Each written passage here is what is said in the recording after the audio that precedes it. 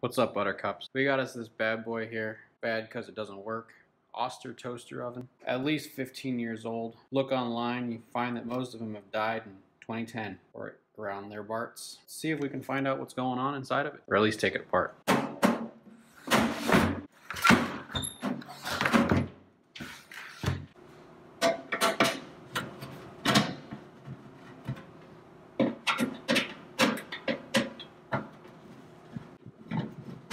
Oh no, my mood lighting just shut off. That's okay.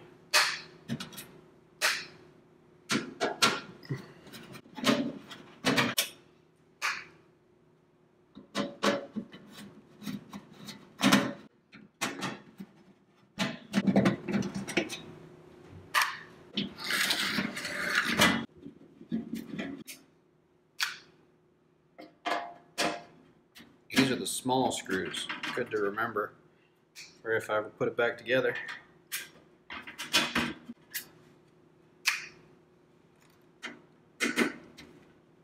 Can we make it work? I don't know. I guess I should talk about what's wrong with it. Well, you'll be there toasting a piece of bread or broiling something, and then it'll just shut off and say something like error 6 or error 13. I honestly don't remember what it was. Some sort of error and a number. Doesn't really matter because the internet's got no answers. At least not the internet I found. You know we all got different internets, right? I really don't like these generic adapter screwdrivers. I don't even know what they're called. Quite often you'll have a recessed screw that you want to get into, and the screwdriver doesn't even get in there. Even in the case where sometimes you have the long screwdriver, it's still oftentimes not deep enough to get all the way down there. I really don't like these. I don't know why I still have them. I guess easier to have one handle than two, or even 3 dozen handles for every type of driver. I like these much better. Even these dollar store screwdrivers oftentimes are better than this crap. Well, that dollar store screwdriver really does suck. That's okay. It seems to be getting the job done. But at least she fits in the hole. So while we're here, we'll mention that this is the Oster toaster oven model 6248. Made in China. No wonder it broke. I know it's old, but it's sat in storage for maybe 10 years. So it actually didn't have much of a time of a serviceable life. But man, it sure heated up some good toast, some pizza slices while it was alive. Ooh, washers, weird. Oh, here's some screws there. I meant to do that. These ones are more like metal screws, maybe even self-tapping, where the others have all been, I think, machine screws. I don't know a whole lot to that. Well, there's really nothing over there except a spring for keeping the door closed, it looks like. Got these elements. I don't even think these are replaceable. Looks like, if anything, we'll probably have some issues on the control panel on the front side. So let's see if we can get to that. Oh, crispy, toasty bits coming out.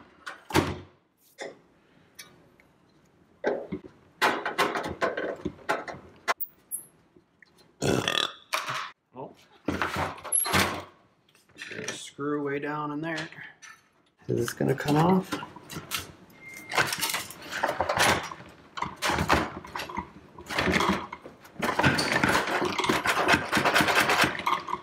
The old shaky method. It's really gross. Crumbs and grease. Whoever used this was a real slob.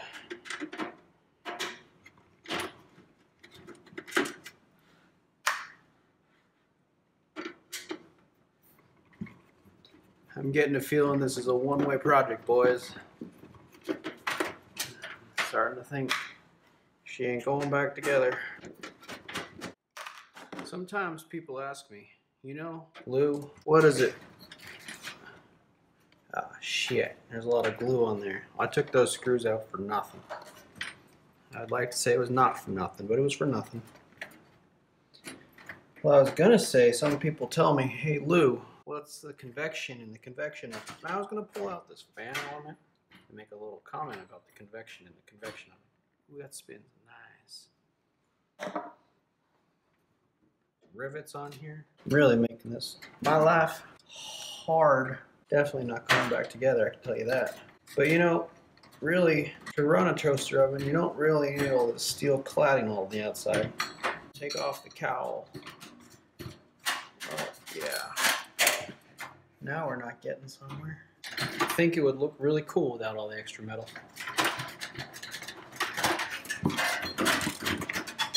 Wow, that's interesting.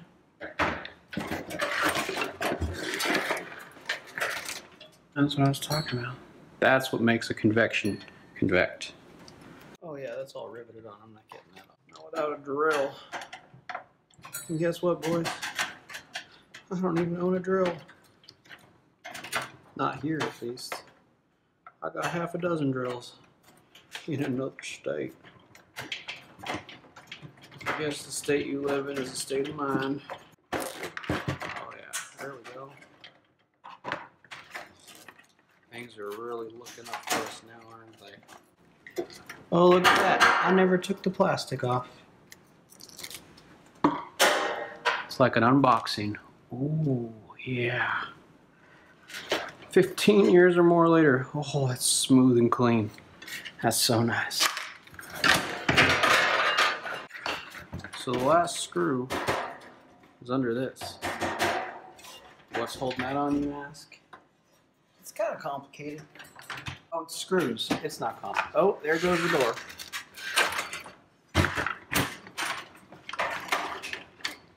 Yep, look at that. It's just coming apart in all kinds of ways. Oh, there's my Lefty Lucy. Hey, don't tell my wife about Lefty Lucy if you know what I mean. It's all Lefty. Oh, Lefty Lucy. You feel so good. Taking all my screws out.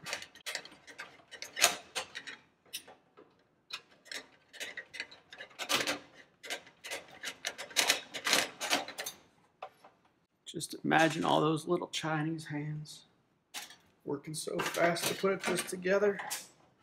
And here I am undoing the clever little works. I'm like a Neanderthal. Oh yeah. And now we got that. Pretty little. Now, get at that screw right there.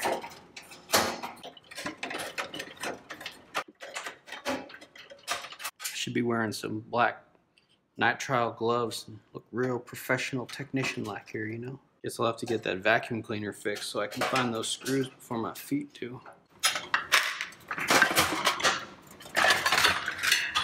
There we go. No need to bend anything, huh? Look how shiny that is. Oh yeah.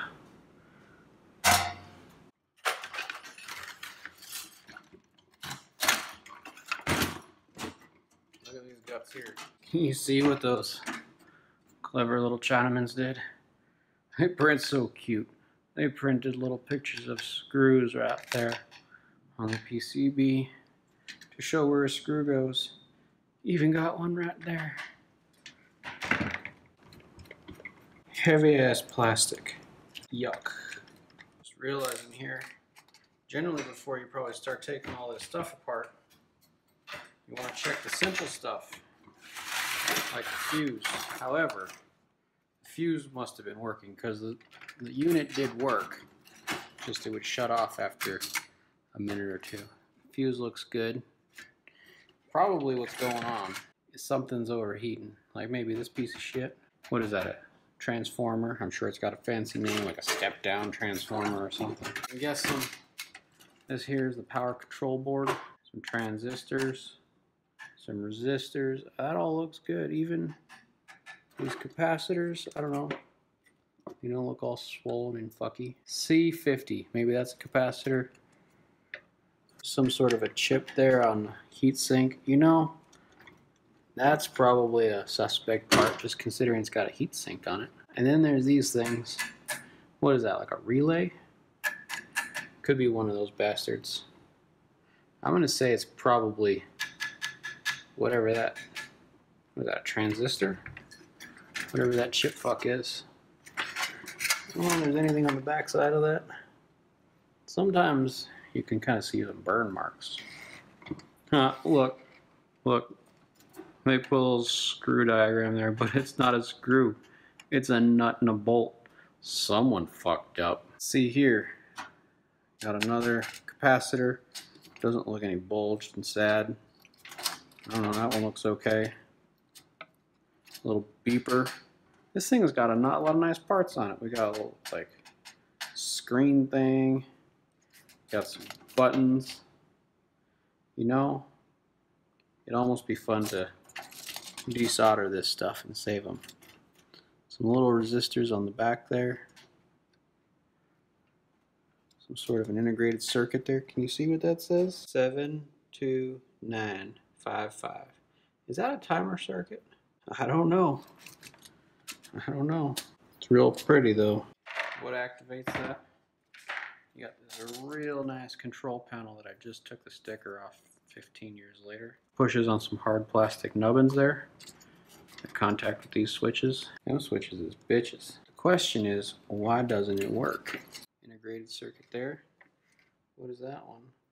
It's made by Hynix GH0055 from, what's that, Korea? I guess that might make sense since it's Hynix. Remember when Hynix was in Eugene and they got all that environmental wetland stuff and it was a real bitch and they got all this tax-free stuff to get them to come there, and then 5 years later they was gone or something like that. That error, it goes beep, beep, beep, beep, beep, beep, and this is like error 6, man. I don't know. What's Amanda do? What does Amanda do? Back here, see that? It's real pretty. Look at all that solder. Looks like they had to reinforce that printed circuit board with solder. That's suspect. Super sus. High voltage danger. Well, high voltage is my middle name. I haven't been electrocuted on this one yet, which is good news. Why am I wearing my glasses? Look at that. Isn't that pretty? Obviously that needed to be reinforced. So that could be sus, as the kids these days say. I bet it's like this thing has gone bad. This machine. Why would it shut off after it works for a minute or two? Something's overheating. Maybe that transistor.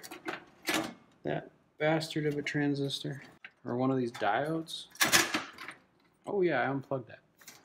Do diodes overheat? Look at all this good stuff.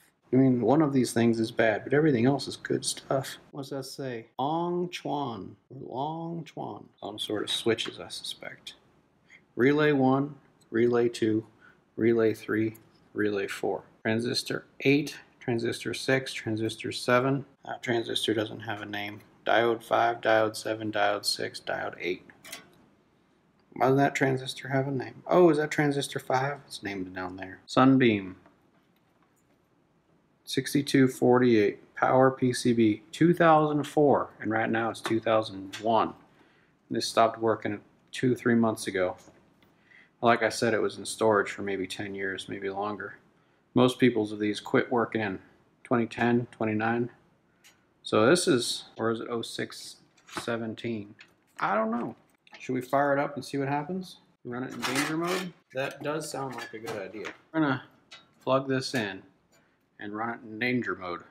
We probably don't want any of these bits touching those bits. So we'll just hang that right there and make sure that doesn't happen.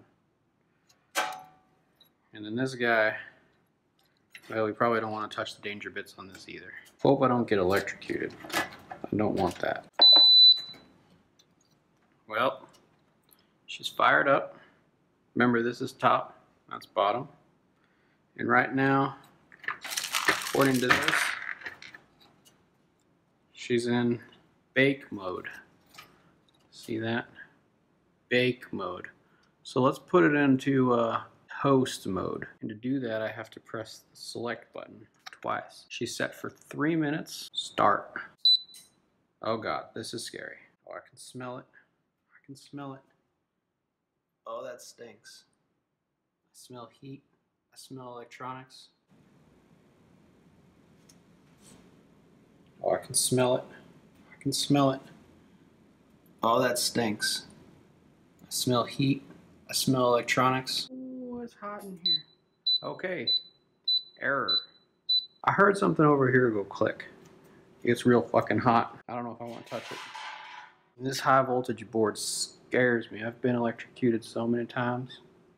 I don't want to get electrocuted again, boys. Not today. I don't know what it was. I heard a tiny little tick. I mean, it could have just been switching the lights over. Something got too hot. I'm guessing it lost voltage somewhere. Maybe it's probably that piece of shit transformer. Or this heat sinked transistor. Well, boys, if you got any clues, leave something in the comments and let me know how I could have fixed it, because I'm about to make it unfixable. It's also interesting here, if I cycle the power, she comes right back with the error, which makes me suspect there's an over temperature. One of the components is too hot. Probably that transistor right there. I guess one of the other things that could be bad with this is maybe there's something wrong with the elements. You know, I'm real hurt here, boys, that you all forgot to ask me what I'm drinking here today. It's some black coffee. Delicious instant black coffee, because I'm a connoisseur. Hear me slurp it for you there, boys? I almost choked on it. So I guess we'll continue here, taking out these elements, using some real tools now. Sockets. Oh boy, I feel like a real man. I'm working on a toaster oven with a socket wrench. This is fun. I'm a little perplexed here. The 6mm socket is just ever so bit too big, and the 5 is too small. So does that mean that these Chinese folks are using standard measurements? Interesting. So I think what's the most fascinating thing about this is that the little nuts that are on here, holding a lot of these things together, that I've already taken off using just the screwdriver on the nut on the bolt side, but holding these down to the heating elements. The nuts are a 7/32 size. That's fascinating. I would have assumed metric. That's some nice adhesive, boys. Oh yeah, that's got that nice sticky gummy texture.